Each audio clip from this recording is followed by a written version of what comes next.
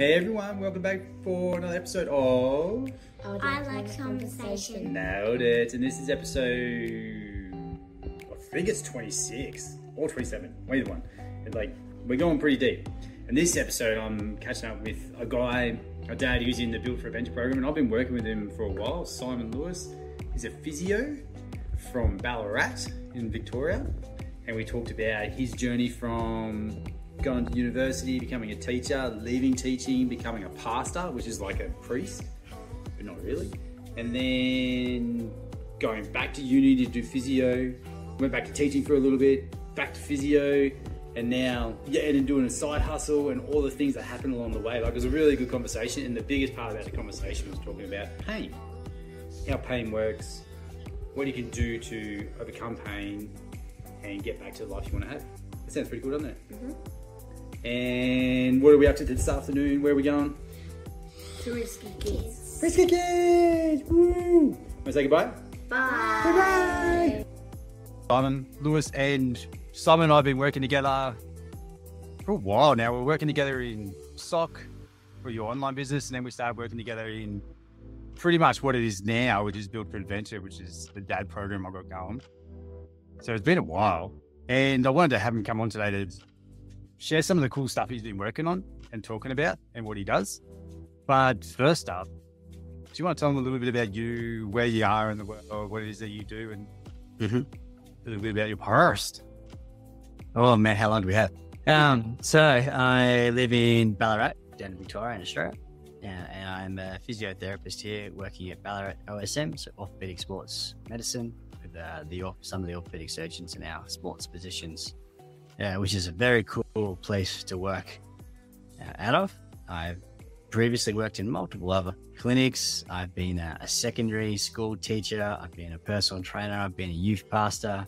I've been a musician. I've done a lot. My wife was congratulating me. Actually, no, I think she was a bit sad, but congratulating versus like it's a bit ridiculous that I've just celebrated almost 2 years in my current role, and that's the longest I've ever been in a full-time position.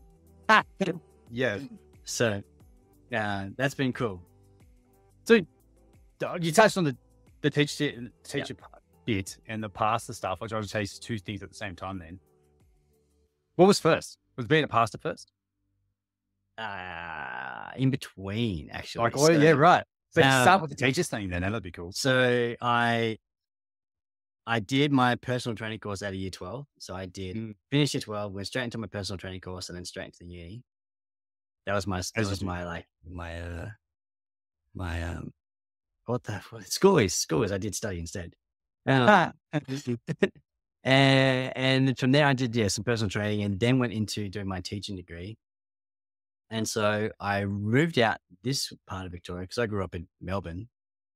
Grew up in this part of Victoria to come and teach at Stawell Secondary College. So that's where I was teaching. And I did 18 months there and burnt out for the first time. And then switched back to doing some PT because I was now in Ararat. And it was at that point that my wife and I had just started the youth group at the church there. And so then they asked, well, if you're not teaching, would you like to come on board and do some youth pastoring and get paid to do the same thing that I was doing? So I did that for, I think it was a year, 18 months. Built it up from 2 kids up to about, I think we had 15 by the time we finished. Nice. And then I went and did my physio course in Ballarat. And so we moved to Ballarat and did that from there. But I did get suckered back into teaching. So I did another year here in Ballarat. That was 2 years ago I did that. Just as a one-off year, and then back to physio again. So I sort of changed a bit between it all. You mentioned the burnout part. Yeah. What kind of led to the burnout with teaching? I can imagine. What kind of things, and then what made you realize it was burnout? What led to the burnout was me overcooking everything, like wanting to make sure I'm doing a really good job. And essentially having senior colleagues who were really there, collect their paycheck, do the minimum, they're about to retire. they've seen it all, they've done it all, they don't want a bar of it, and they just want to keep going. And that was really frustrating. And it meant that I picked up the slack. And I probably did too much. Like in the term before I fully burnt out, I was head of sports. So I was running all the sports carnivals and sporting events. I completely redesigned the year 9 curriculum. I built a casino simulator from scratch in Excel because I thought that was cool. Probably didn't need to do that. Like, so overcooked it a little bit in there. So definitely on me, but there was a bit of an environmental thing in terms of some other teachers and that culture of not really wanting to do too much change being really, really hard, and me wanting to make change really quickly and really aggressively, which is something that I've had a pattern that I found when I moved and have had to learn to do change slower and to bring people on with it. So that was what led to it. What I noticed, just zero margin for anything. And I had no capacity to deal with student behavior anymore. Like I would blow up for reals, not blow up for the show of behavior management, which there is a tool that you can use, but no, I was blowing up for real on like small things and just not enjoying anything. Didn't want to go to work and just absolutely cooked and exhausted. I had to go to the GP, and the GP was like, I think you've got depression, because I don't think even burnout was a major known thing, particularly out rurally. No, they still don't talk about that much. Don't talk about it. It's like, oh, well, you're feeling down. Yes, you must have depression. I'm like, I don't know if that's like, I feel that, but I don't know if that's the thing. So I carried on for a little bit, and then ended up resigning from there and going back to some PT and doing new things and stuff for that. So I had 6 months off of doing a few other bits before I jumped into physio. So how old were you when you stopped that first round of teaching and had a little bit of a gap and went into physio? How old was I? Yeah, or before you started the physio course? Oh, man. Well, how long have we been now? We've been in Ballarat 6 years, so 7 years now. So I would have been 24, I think. 24, kicking off the physio course? Got to think now. 26, I think, because I turned 30 when I finished it. Yeah, right. Because as I said, even that's like something that you don't see often. Once someone does that one course, they'll just figure out a way to make it work, because I've done it. I have to make it work. But you pivoted away and went to physio. What attracted you about physio? Well, physio was the thing I originally wanted to do out of school. Back then, it was extremely difficult to get into. You needed a 97 ATAR. And there was only like 3 unis in Victoria that did it. I got a fairly high ATAR, but not quite high enough. And did get in as a second round up in the Gold Coast, but logistically couldn't get it to work. So I always wanted to go in and do that. And obviously being I was an athlete growing up in athletics, never really had injuries. It's the typical physio story is, you got injured and saw physio and isn't it good? I actually hated physio growing up. I had one physio, and when I banged my knee and went to a physio, and it's like, you have growing pains. I'm like, have you looked at me? I'm like 160 centimeters. Like I have not grown. I've not grown since like grade 6. This is not a thing. So I thought physios were idiots until I actually did it, and now I'm a physio. So, so it wasn't that. But I think it's more the exercise and helping people to get back to those things and to live healthy, fully functional lives is really where I got to. I like that.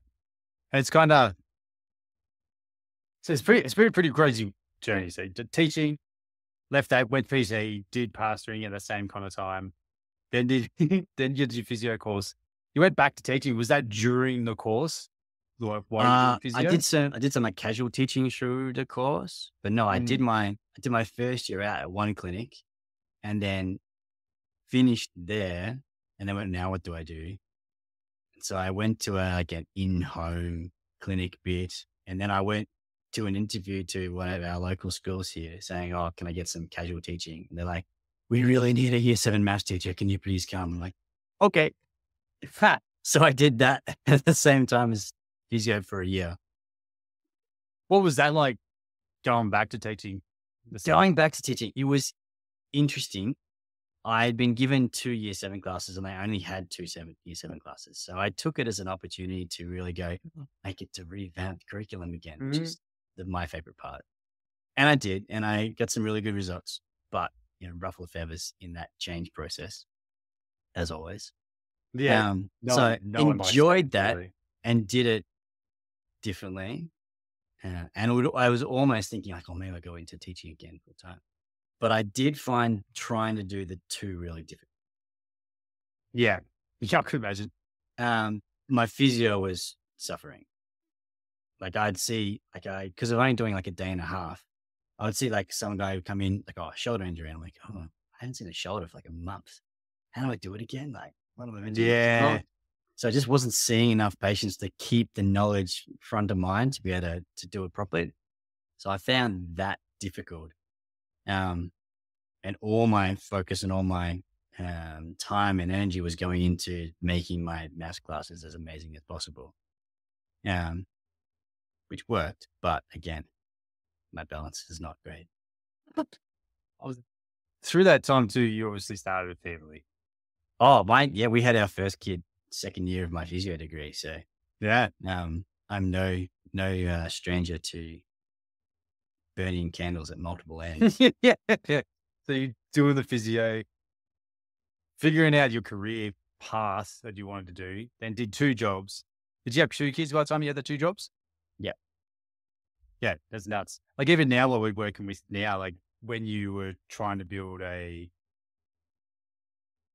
online version of your business, you literally just had like another kid. So you've only just had one not long ago either. Yeah. This year, when we started working together, that was burnout number 2. Yeah. And that was, me running my physio clinic. So full time in the physio clinic, trying to get an online coaching side hustle thing going. I was also doing post-grad studies in pain neuroscience.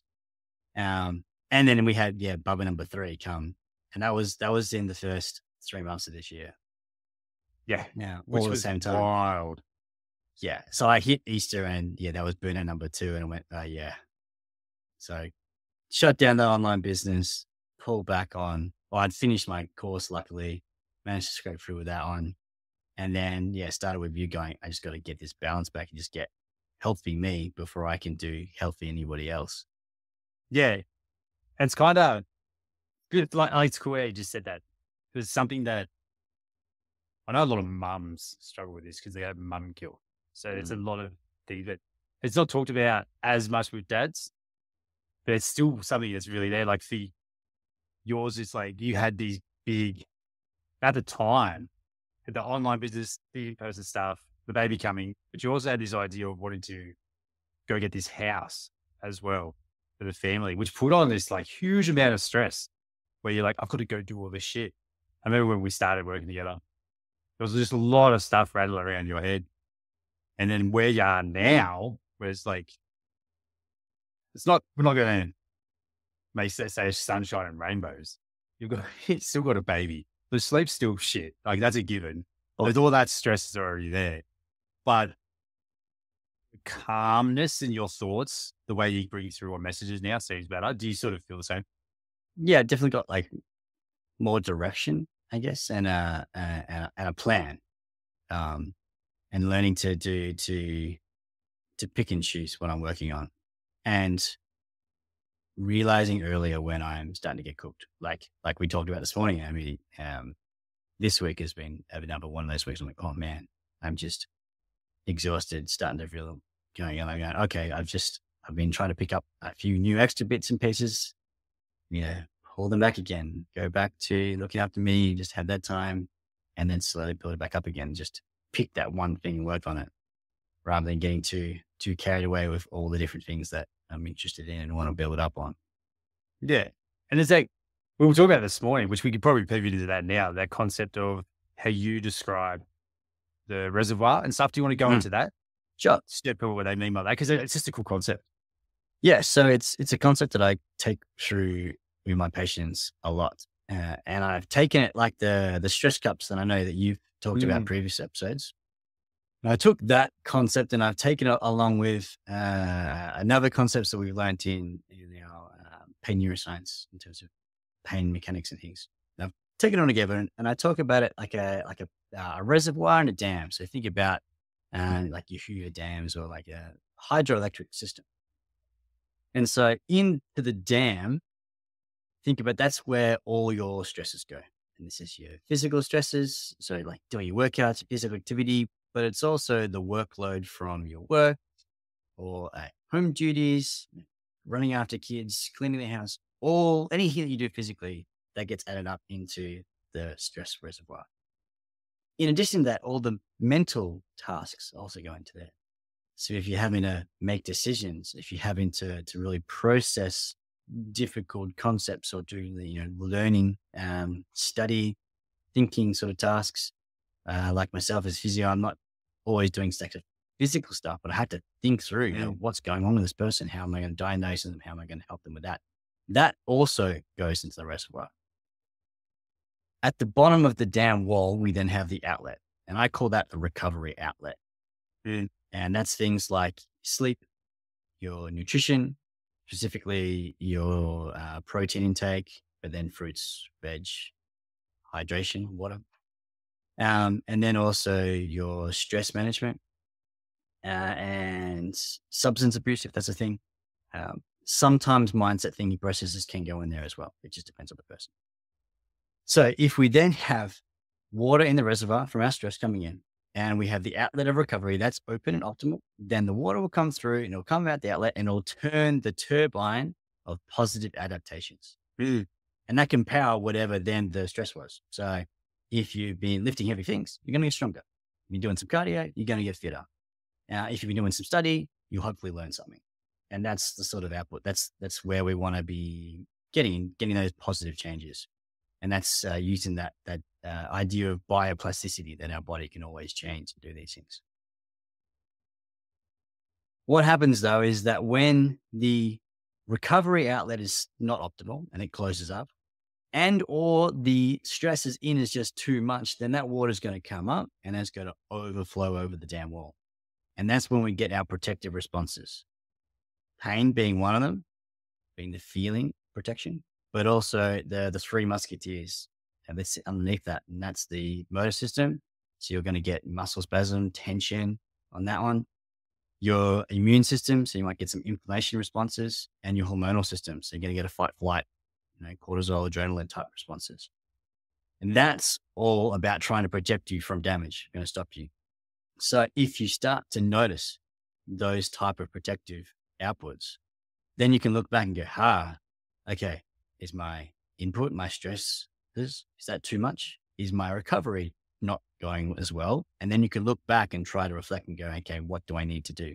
And often it's a bit of both. We're doing too much and we're not recovering too little. And the sad thing about that is that when the protective response is going, if the dam wall is overflowing, the wheel has stopped turning. The alarm's being pushed. Nothing's being powered and changed anymore. So that extra workout that you try and do when you're already cooked and you're trying to look after 3 kids and work's been crazy and you're like, I'm going to slam myself at workout, you just achieved nothing. All you did was increase the protective responses. There was no increase in strength, no increase in fitness in that. The body just didn't have the resources left. Yeah. And so I like that analogy. It's so good. Yeah. And I like it pulls it together, but it also pulls into like the biology behind it all about what that is there for.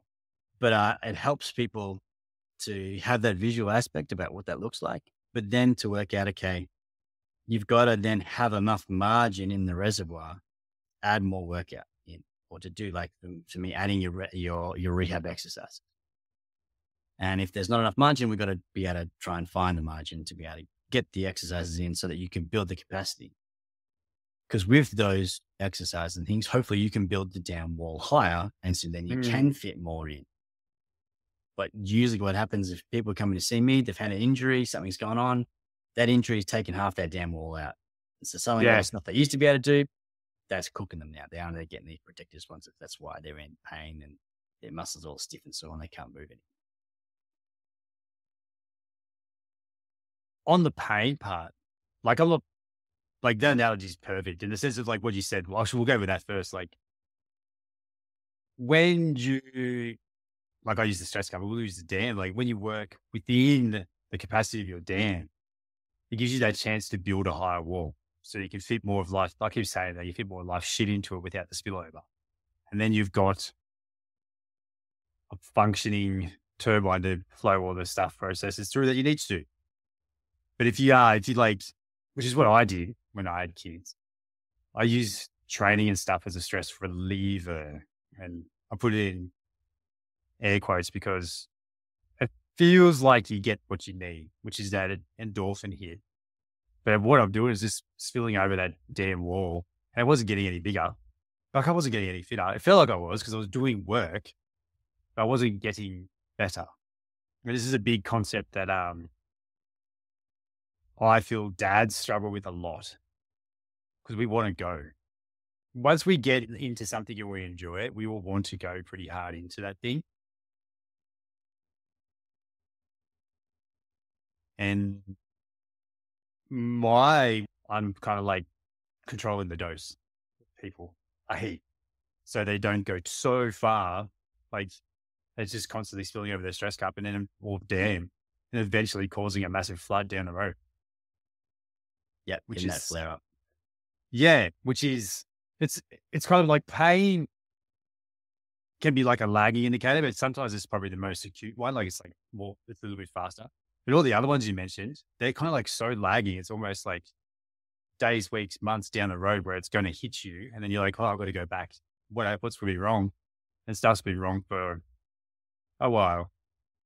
Yeah. And that's the crazy thing because those three musketeers, they're actually happening all the time. We're unaware of them going on, but they are always protecting you. Pain is often the first conscious indicator that something is trying. Yeah. It's not all right because it's not necessarily tissue damage, and we can get into that. But it's that indication that your system believes you need protection. And that's the first conscious sort of session, that one. But the other ones, that motor system changes, the immune system changes, the hormonal system changes. They're all always going on in that big feedback loop, trying to keep you balanced. But yeah, if you're starting to notice those things, then we know like, okay, yeah, they've really ramped up to that point where now you are noticing it, where, yeah, we're way beyond that point. On pain, what's kind of some common misconceptions on pain that you hear a lot of? And what, if you could, what would you like to, what kind of belief do you want to instill on people around pain to get them in a better framework, mindset around it? The biggest misconception of pain is that pain is damage. That if you've hurt something, if you've damaged something, pulled a muscle, broken a bone, pain is telling you about that. But pain is actually an output of protection. It's a judgment call of the threat the system feels upon. And so pain and damage don't always, in fact, actually rarely match up. Pain is not a good indicator of damage.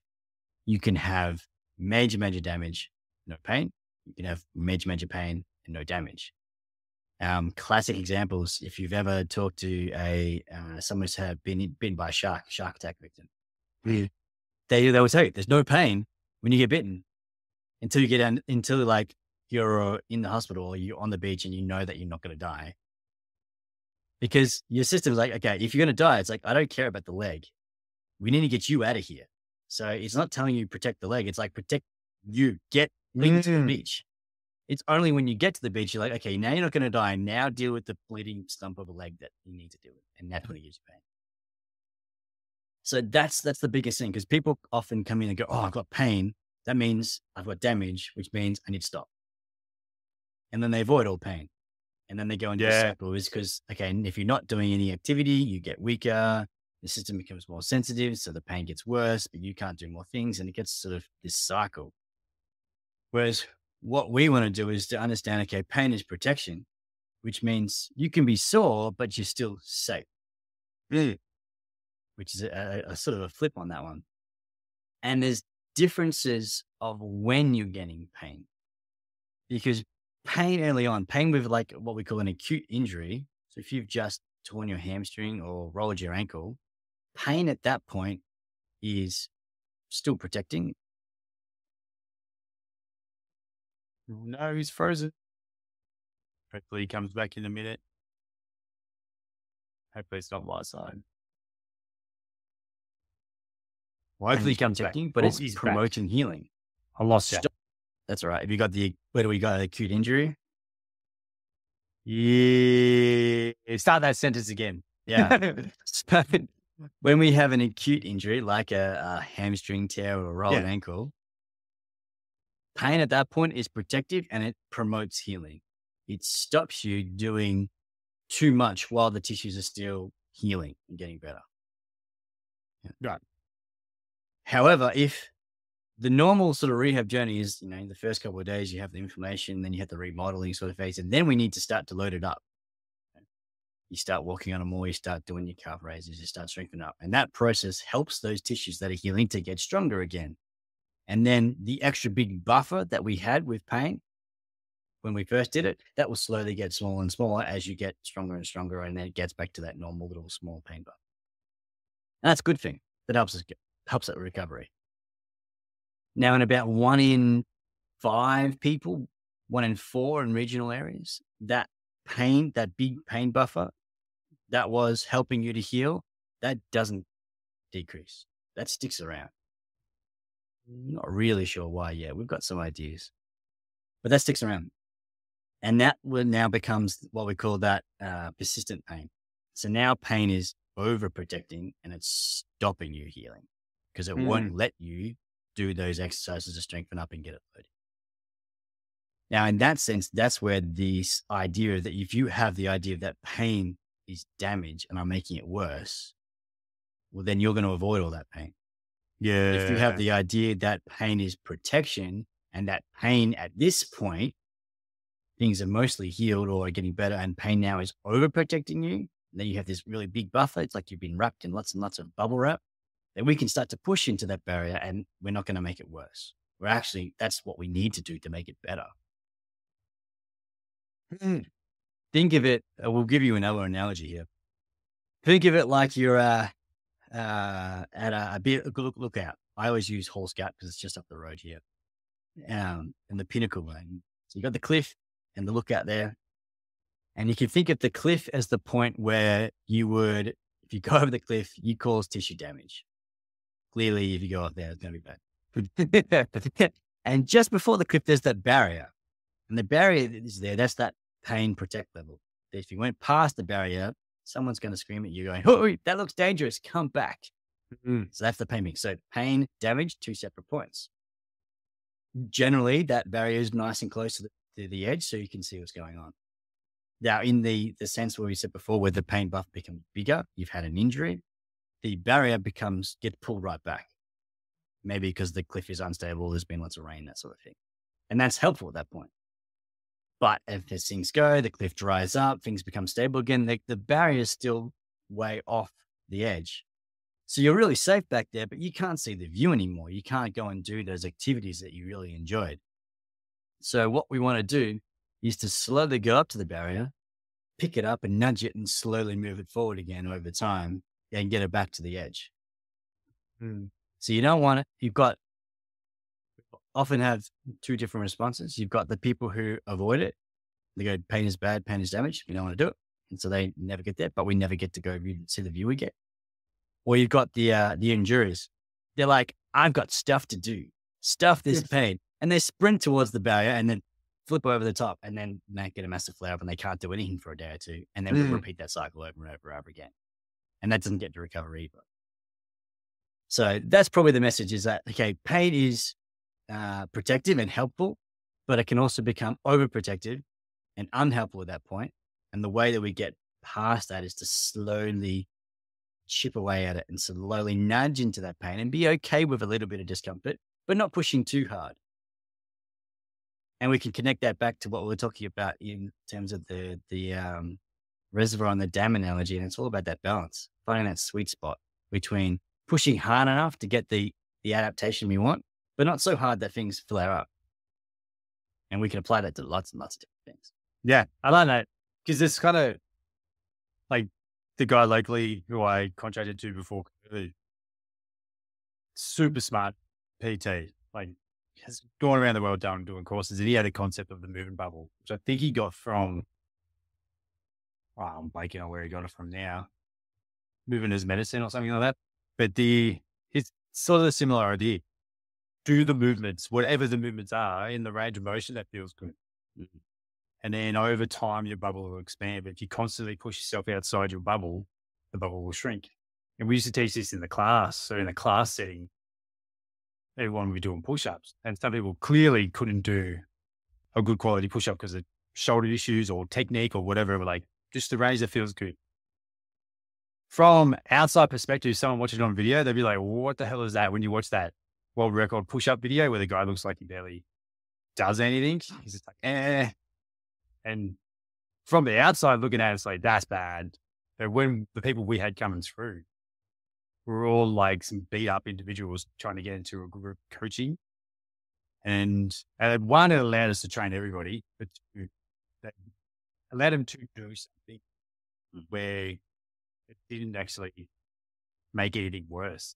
And on that, like, do you have like a scale thing you sort of tell people on like when they do stuff? Because it'd be good for people to know. Yes, they should go see a PT or even hook up with you on Zoom. Go talk to someone about it. But what's got a scaling kind of thing with like where they can stay inside their move bubble, do this exercise if it stayed within this, it's a good thing. If you did this exercise and went a bit outside this range, probably not so good. Anything kind of like that? Yeah. I generally tell people just, nudge into the discomfort, but don't push through it. And then if people are like, they're like, what does that look like? I'll then give them the rule of 10. And this is a Ben Cormack. He's a physio out in the UK. This is his concept. But essentially the rule of 10 is you take the pain out of 10 that you're experiencing doing activity and the effort required to do that exercise or activity out of 10, 10 being the highest, sort of like an RPE. And we want them to add up to 10 or less. So if you're going for a walk and it's pretty flat, you're going pretty easy, it's 5 out of 10 effort. And if you've got knee pain, say you got a 3 out of 10 pain, sweet, we're okay. We're nudging into that. We're adding up to 8, we're okay. If you then turn around a corner and there's now this big hill, now it's like a 7 out of 8 effort and the pain's increased to a 4 or 5 out of 10. Now it's too much. We've got to bring it back. I like that. That's really cool. That'd be, so David Cormack, I'm just going to say you created it. We'll put it in Build for Adventure because there's like, that's such a cool concept for someone doing shit for themselves. Score yourself out of 10 how your effort was, which at first will be hard. It's always hard, but you get used to it as you do it. And then scoring yourself on the pain level, that's also, so it's not hard. They're both totally subjective. Yeah. Let's make it hard. So, which is why I sort of go, well, the nudge but don't push through concept is good for some people. They get that. Or particularly if they totally can't do the self-rating. And I've had patients like they can't rate their own pain or their own effort. They just can't do it. But other people they're like, I want a number. I want to know exactly how hard. And that's when we go with that one. But yeah, it is totally subjective. So it's going to be a little bit of a guide. I call it a rule, but it's more like a guideline. Yeah. To try and sort of help them through that. But yes, the hard part with effort is, and it's the same with the auto-regulation stuff. If you really get into the deeper, the weeds of that in the gym with, reps in reserve and stuff, you don't know what 2 reps left in reserve are until you know what 0 reps left in reserve are. Exactly. Yeah. And if you're talking in a rehab perspective and stuff, or with the general population, not many people know what their max is. Yeah. And it's one of those things you don't want them to go there either. No, you can't go there at the moment. We can't push that rate. So a lot of times you'll be like, oh, what was that? Like, oh, that was an 8 effort. And you'll put it up and you go, what was that? They're like, well, I probably could have gone more. So it's probably still an 8 effort, but it was harder than the previous 8 effort that I just gave you. Yeah. So it's hard to work on that one, but it does give you a little bit of a rule of thumb about, okay, how hard are you pushing? Are you redlining this or trying to find that gray zone, that middle zone of pushing a little bit and being okay with a little bit of pain, but knowing when pain's like, okay, now we actually do need to pull it back. And do you, sticking with the pain thing, like, do you believe, or the idea of the concept of like, they've had pain and the brain just keeps that pain signal there to stop them ever finding that, going into that movement or whatever it was that caused that pain again? Like psychologically, it just plants a seed to say it's always there. There's typically nothing there wrong anymore. Yeah, absolutely. So a lot of our, we know that we go back to our old way of thinking about pain, that, damage meant pain. And that was like the old cartoon thing, flame at the toe, and that sent a message up to your brain that says pain because it's damage. Well, we actually now know that that whole system is ridiculously concept. Pretty much everything in your entire body, nervous system, hormonal system, immune system, everything influences your pain. Everything. There's not a single thing that doesn't influence your pain, and there's not a single thing that is not changeable. Everything has an ability to learn, what we call bioplasticity. It's always changing. Change is inevitable. The direction of the change is not. So when someone has a painful experience or an adverse experience, your brain's going to remember that. There's going to be a memory there. And so the next time you do it, it is going to influence your pain experience. Lorimer Mosley, who's my professor, who I did the postgrad stuff with, he does a really good TED talk on a bushwalk he did. Going from his little campsite to a little watering hole in his sarong. He's walking along and he feels something touch him on the outside of his ankle. And so he says, okay, the touch sensation goes through and gets you've been touched on the outside of the ankle. And then the brain goes, okay, where are they? What's the context here? We're looking around. We're in the bush. We're going walking. Have we been here before? Yeah, we've been here before. It's probably just a stick. You're okay. We don't need to give you any protective pain. That's fine. What has actually happened, he's been bitten by a king brown snake. Blacks out a couple of seconds later. His mates take him to hospital. He recovers, but, fairly serious sort of incident. Yeah. Couple of months later, he's going bushwalking again, going from his campsite to go to the watering hole. Feels something touch him on the other side of the ankle. Message comes up again. You've been touched on the outside of the ankle. Brain goes, okay. Have we been here before? What's going on? Oh, well, we're in the bush. We're going bushwalking. Have we been here before? Yes. Last time we felt that here, you almost died. This is bad. 10 out of 10 pain. He's rolling around the ground, being scratched by a stick. So that previous experience, that context, radically changes the pain output because it changes that danger versus safety aspect. And in my patients, we've got these persistent pain. We can delve deeper into that and go, okay, what are all the things in your life that represent in you danger versus representing in you safety? And if you can manipulate it so we have more safety and less danger, then you're less likely to get that pain response and pain experience.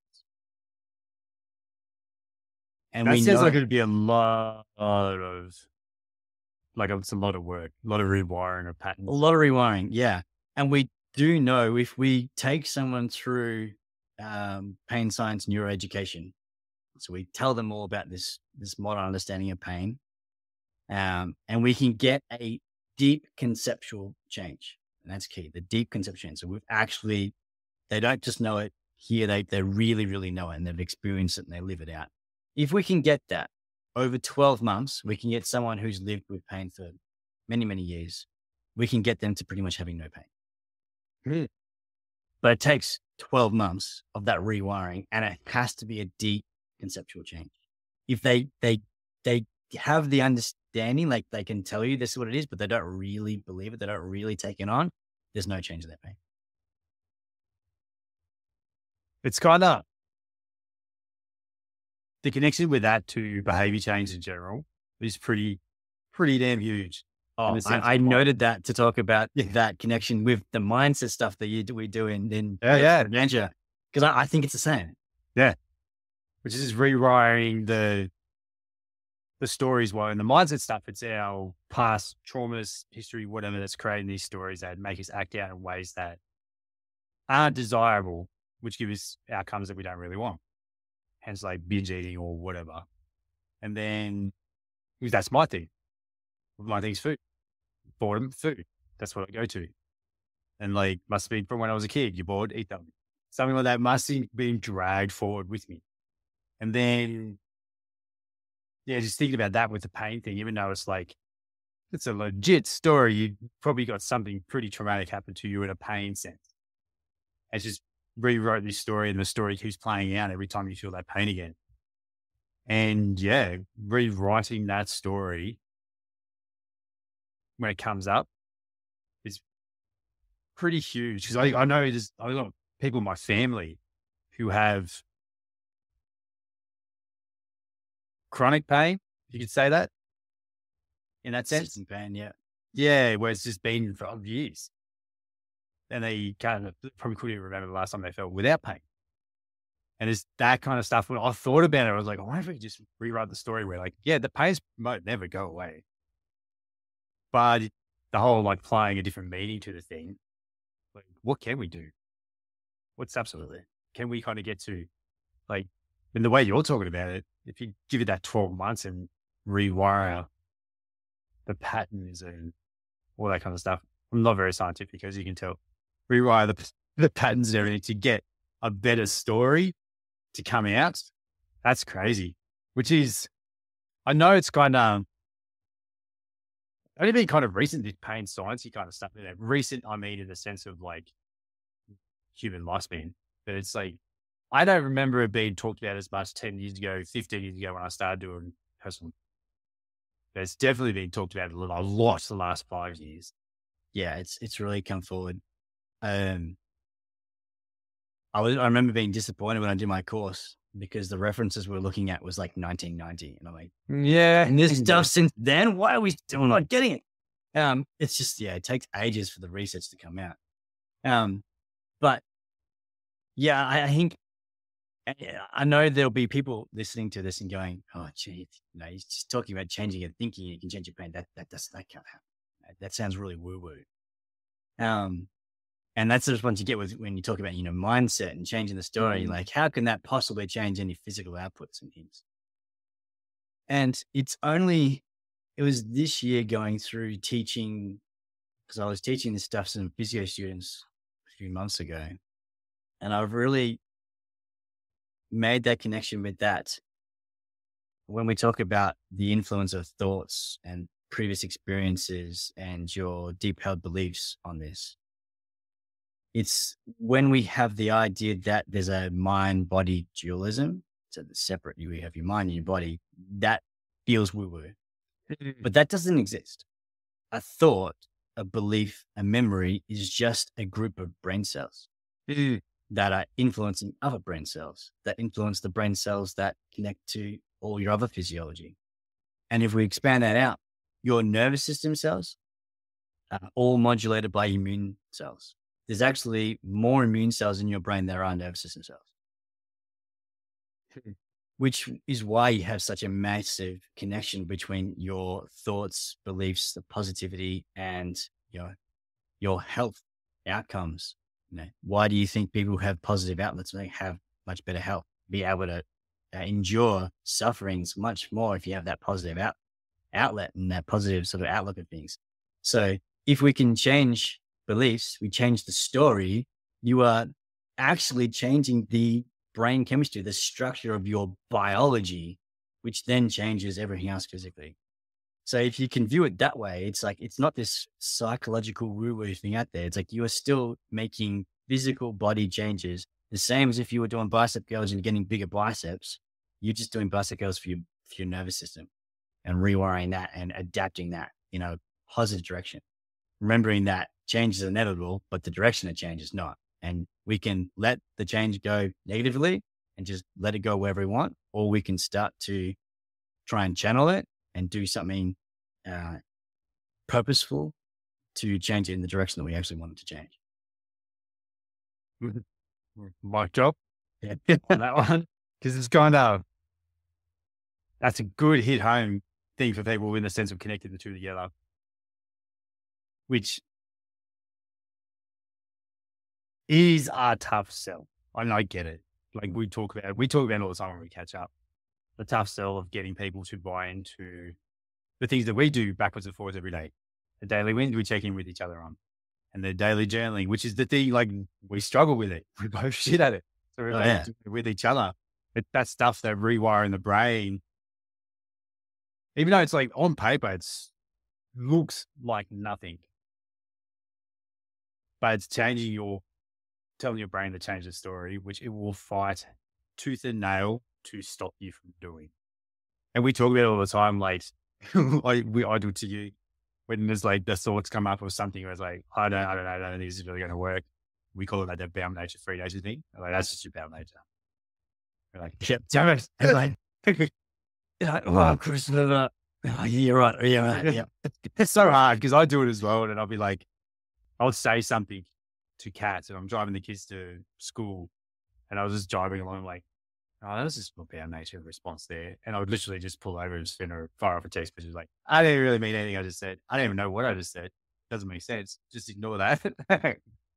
Or whatever it was. It could be over nothing. Kat would be like, I don't even know what you're talking about. They're like, yeah, good. That's good. Fine. Moving on.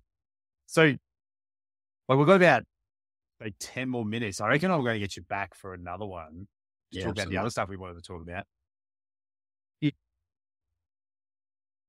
You could wrap it up with a shiny bow on it. Pain. Do a monologue on pain. Like you kind of did a mic drop one anyway. But if you want anyone to take away some kind of belief away from today, what else would you want them to know? Well, we've gone through that pain being protective and pain helping healing initially, but then hindering pain if it continues on. And we've talked about how everything can influence pain, including our thoughts, beliefs, past experiences, body systems, and that connection between the mind and body being this one thing, and the immune system, hormonal system, nervous system, all being this one big super system. So if you think about all of that, probably the bigger takeaway is that even if you don't believe what I'm talking about, and often that's sometimes the case, talking and learning about it, that's this level, high level stuff. When we talk about that deep conceptual shift that's required to get some of this happening, you need to experience it. It's got to be done. And that could be in that movement. And I think it comes back to what you were talking about before in terms of the flexibility of what you believe a workout and movement actually looks like. When you've got a idea of pain and damage, it's sort of an all or nothing. If I have pain, it means it's bad. If I have no pain, it means I'm good. When we start to talk about this sort of continuum of protection. And I want to try and make that shift too with workouts. So it's not all or nothing. It's not like blast myself into the ground or it's not worth doing, which is, I think it's a very Western sort of style of workout. It is, yeah. If I'm not in a puddle of sweat dying at the end of the workout, it wasn't a good workout. I didn't achieve anything, which is a lot of crap. Yeah.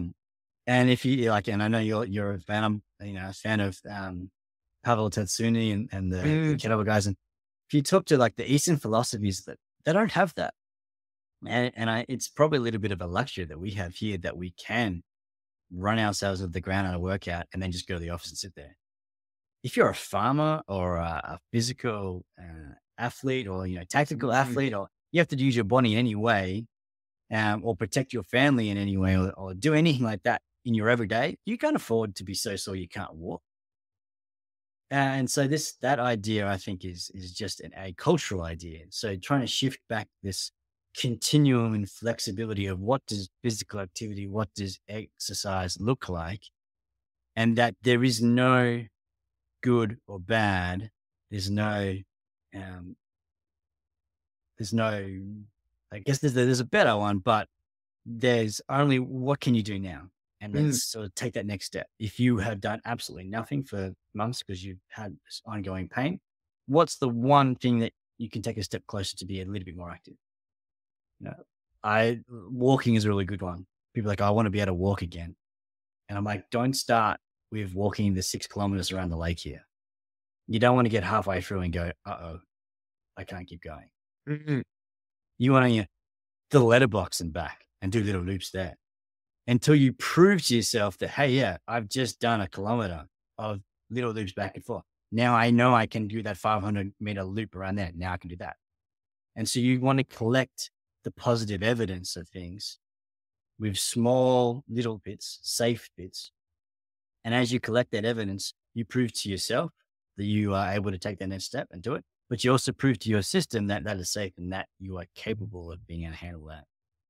And that process starts to calm down all those protective responses and things. So that change from that all or nothing principle to a continuum of effort and having the flexibility that any movement is good movement. Think motion is lotion, rest is rust. Yes. If you do that movement, then that's going to be good. Even if it feels like nothing, you're still just taking those one steps. And in a year from now, you're going to be way, way better if you said, no, I have to wait until I have no pain before I can do it. I like that. That's perfect. It's kind of like do something today that will make you come back better tomorrow. Absolutely. If you do that every day, you ask yourself that question every day, it just builds on itself. And that whole James Clear 1% incremental change every day, you're in a totally different direction when you come to the fork of the road now, the negative to the positive, or whatever we want to call it. 1% towards that direction on the good side. Yeah. Can't think of a better word, but where you want to be, whatever that is. Yeah. And then I really like what you said about like the little bits. Like always, which is hard to comprehend, but always leave room in the tank. Yeah. Training is not meant to be emptying the tank. Training is meant to build a bigger engine and all those kinds of things to make you better. So you should walk out better. Yes, every now and then you're going to have these things that you do that will a challenge. A challenge is meant to only happen technically 2 times a year. They really not like every day or every week. Yeah. So you sprinkle them in once you start building capacity for them, and your body will tell you when you're ready for them. Sort of like it's like my spiel to tradies. You don't want work to be the workout. Yes. Yes. If you're redlining at work, it's only a matter of time before something breaks. You want to work out and exercise so that work is easy. Yeah. You could do that all day. Yeah. And that's things. The physicality of your job does not replace the training. I like that a lot. Anything else you want to wrap up with? Or how can they find you? How can they find me? So I am on Facebook, but you won't be able to find me there because my privacy settings are way too tight. Having been a teacher, I've already just found you on there. Yeah, you cannot find me on Facebook. You can find. I am on Instagram. I think I'm on there. I'm on LinkedIn. It's probably a little bit easier to find me on that one. Otherwise, you can go to if you Google Ballarat OSM or Ballarat Orthopedic Sports Medicine. You can find me on there. You can book in to see me in person or on telehealth, and you can do that one. Or you can call up. Don't know if my email is on there, but my email is just simon.lewis@ballaratosm.com.au, and I'll give that to Bruce. Put in show notes and things. Maybe I'll put a link to my socials too. That could be easier to find me rather than because you can't search for me there. So yeah, we'll put the links up in there at the end as well. And then we'll see if you're free next week. We'll do another one because there was like 3 other topics we wanted to cover off. Yeah, we did a bit of a teaser anyway. Yeah. What the teaser for the other 3 topics we were thinking about? Well, we were going to delve a little bit deeper into those healthy habits that we talked about in the dam analogy there, and the biology about how they actually help and work with that. So we could delve a little bit deeper. I think that'd be a good one, for sure. That'd be a good one by itself. We'll do absolutely 3 episodes. Yeah. We haven't even started to delve on education and learning and the effects of that and how to do that effectively. And then my current little musing is because I do a lot of work in osteoporosis and bone density work. And we haven't taught that either. But yeah, we've got heaps. We'll chat offline. We'll get another one, but we'll try and get a few more done and bring them out every 2 weeks so it spreads it out. This is cool. Keep going. Thanks, dude. Links in the show notes. I'll get better at putting them in there. If you haven't, checked it out. Any days listening, Build for Adventure. We've got the crew going. We've been going pretty strong. We've got 15 in there now. I think 15 in there now, ready to go and come in. Simon's in there. We're all just literally doing the things we need to do to live the life we want to live. Physically, emotionally, all that kind of stuff. So if you're interested and want to know more, have a free guide about the Build for Adventure program. I can send it through you. Yeah, thanks for jumping on. I'll edit this all up. It'll be out this week, actually. So it'll come out Thursday, and I'll send you all the stuff. But yeah, thanks, everybody. Talk to you later. That was awesome, dude. So that's going to load up in the